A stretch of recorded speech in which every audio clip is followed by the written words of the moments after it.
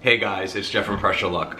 Now I know we're all basically feeling maybe a little bit confined in our homes right now due to obvious circumstances. But just because we're isolating ourselves from everyone else to make sure that everything can go back to normal as soon as possible doesn't mean that we still can't eat delicious foods, especially with things that are already very much likely in our cupboard. And what I'm focusing on today is some dried beans, some broth, along with the magical aid of some very typical and common spices you likely already have inside your cupboard. I'm calling this cupboard in your cupboard, alright? I think that makes sense. We're gonna make the most amazing basic bean soup, and you're gonna be able to season it up however you want, with whatever you got, really. But I'm gonna give you some suggestions which I think make this soup sing really, really well. And the reason why I really wanna focus on beans right now is because, well, one, a lot of people have them in their cupboard, and two, because the Instant Pot rapidly cooks them. Forget soaking these overnight in water, completely unnecessary. These beans are gonna be turned into an absolutely delicious soup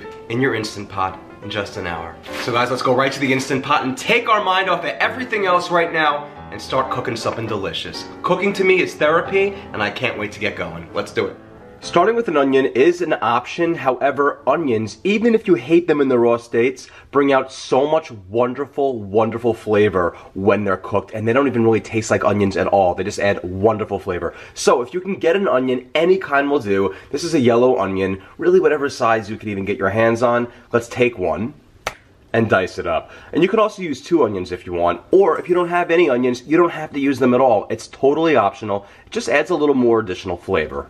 Alright, so the sauteing steps for this soup are going to be totally optional if you don't have any onion, and if you don't have any garlic, which I'm going to add a little bit in there too. Not necessary to make this soup, just nice flavor enhancers. Okay, so if you don't have these things, you'll skip the sauteing step. But since I do have them, we're going to saute a little bit, and we'll get some extra flavor as a result. What I want to do is I want to add in 2 tablespoons or 1/4 of a stick of salted butter. You can also use 2 tablespoons of extra virgin olive oil instead if you'd wish. So let's come down to the control panel and hit the saute button and adjust so we're on the more or the high setting. Once the butter is melted and bubbling, or after 3 minutes of any oil heating up in there, like olive oil, we're going to add in our onion. And we'll saute the onion in the butter for about 3 minutes until it becomes a bit translucent. And after about 3 minutes of sauteing our onions, if we have it, let's add in 3 cloves or 1 tablespoon of crushed or minced garlic.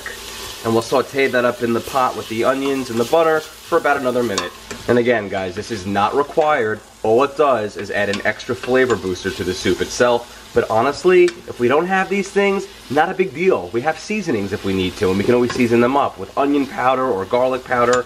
Alright, and after another minute of sauteing our onion and our garlic, we're going to want to add in 6 cups of a broth of your choice.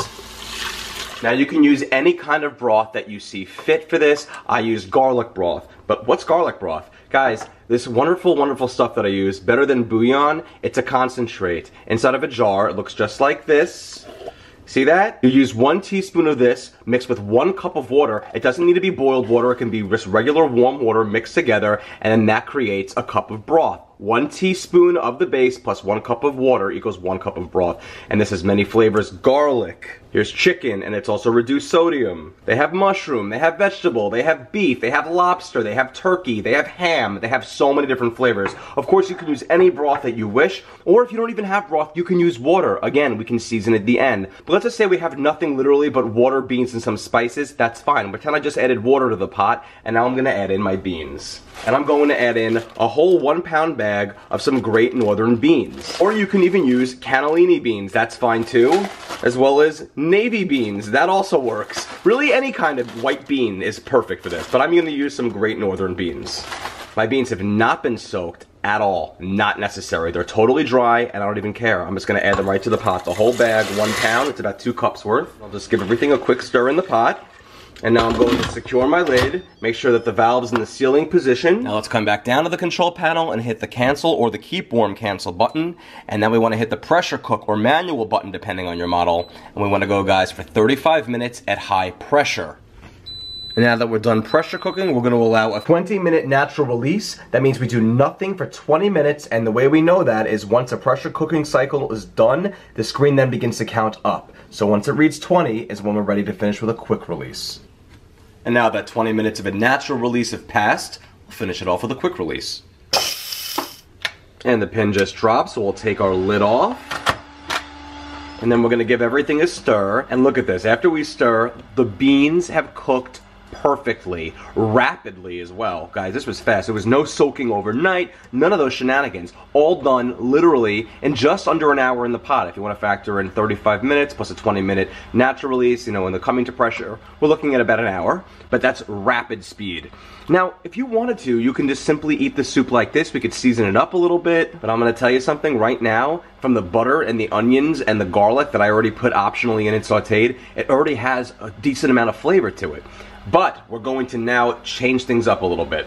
Now you have two options here. You can either leave the soup as it is, where it's really beany, just like this, or if you wish, you can make it a little bit thicker. And the way I'm gonna do that is I'm gonna take some of my beans and I'm going to reserve them. So I'm gonna take a slotted spoon here. There we go. And I'm gonna put about half my beans out. Again, this is optional. And I wanna reserve them inside of just, you know, anything for the time being. This little measuring cup will do just fine. So I have basically 1 cup of my beans in here, and the rest are still in the pot. And now because I wanna give my soup a nice thickness with the beans serving as the base, I wanna then take an immersion blender if you have one, or if you don't have one of those, you can just as well use a potato masher and mash the beans up into the soup. It'll take a little bit more time and actually give you a little bit of exercise because, you know, you're pushing down and stuff. But I'm going to use the immersion blender. I feel like it's a lot easier. You can also transfer the soup in batches to a regular blender and puree. Totally your choice. And again, you're only going to do this step if you want a thick soup. If you want to just leave the beans as they were to begin with, don't take them out and don't do this at all. But this is how I feel like you get the maximum results. Alright, perfect. The soup is now thickened up beautifully. Look at that. Love it. And now we can take our reserve beans that we just took out and put them right back in to give it some more body. And now we have actual beans in the soup itself as opposed to it just all being pureed, which is lovely. Now, guys, it's time to spice it up and season it if we wish. I'm gonna try it out. Honestly, it already tastes incredible. So I don't even need that many seasonings in here. However, I'm gonna go through my cupboard and see what I got to doctor this up a bit. Okay, so one of the key spices I always keep in my cupboard, guys, is seasoned salt. Specifically Lawry's. I love this stuff. It's amazing, and it's like salt, but it has like so much extra flavor to it. Also doesn't have any MSG, if that's your thing. I'm gonna add 2 teaspoons of it. And if you don't have seasoned salt, you can absolutely use regular salt. And do this to taste if you wish. And I don't need to tell you that black pepper is probably something that's already in your pantry, right? Now, 1 teaspoon. And another thing I love to add to this soup is some Italian seasoning if you have that. If you don't, that's not a big deal at all. I'm gonna add in 1 teaspoon of that. I found some dried thyme in my cupboard, so you can use that if you'd like to as well. 1 teaspoon should do the trick. And again, guys, you don't need to add the Italian seasoning or the thyme. Those are just optional things. I would just honestly suggest adding the seasoned salt or regular salt and black pepper, okay? If you didn't have any garlic in the beginning or any onion, and if you have a garlic powder or if you have onion powder, you can add in about 1 to 2 teaspoons of each of those now, because that's also gonna add some wonderful flavor, okay? If you didn't add the butter, the onion, and the garlic in the beginning when we sauteed, probably the flavor won't be as strong as it is right now, but this is going to certainly help bring that out. But because I already have onion and garlic in there, I'm not gonna add these powders in. Just know if you have them in your cupboard, not a bad idea to add 1 to 2 teaspoons of each. Ooh, I found some liquid smoke. Guys, this stuff goes a long way and it creates this wonderful smoky flavor. I'm just gonna add in a half a teaspoon of it. Again, totally optional. This is all about what you have in your cupboard. Let's add that in there. And what do you know? I found some maple syrup. Guys, this actually goes so good in bean soups, believe it or not. It's a wonderful little slight sweet flavor to offset a wonderful savory one. I'm gonna add in 1 tablespoon of the real deal maple syrup. Although if you have like the other stuff that's typically not real deal, like those other brands, those will work just fine too if you have to. And that's all I'm gonna put in there, guys. So I'm gonna stir all this up into my soup.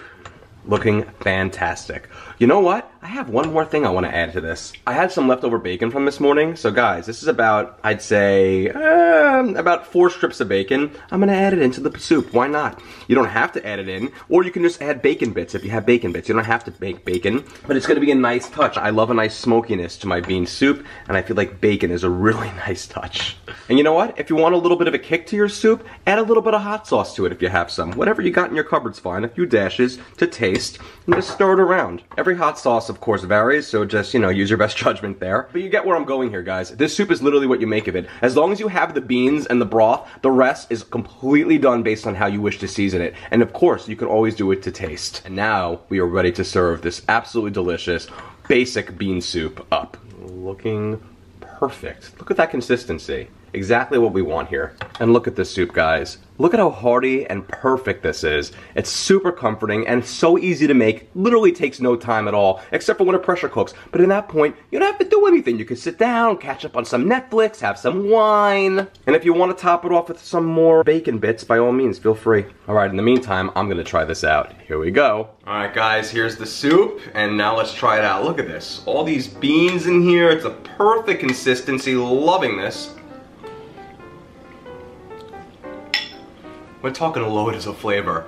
Literally, with spices that are really very simply found already probably in our cupboard. We're talking some seasoned salt or regular salt, some black pepper. If you happen to have some dried thyme, awesome. And if you have Italian seasoning, great too. Maybe some garlic powder or onion powder. If you don't have those things, that's totally fine though, because truth be told, it's gonna be fine even with just a little bit of seasoning. It's really quite flavorful. Of course, if you have some liquid smoke and you have some maple syrup and some bacon to add to it, it's gonna make it just that much more spectacular. But that's totally up to you. Especially if you're a vegetarian, you may not even want bacon in the soup.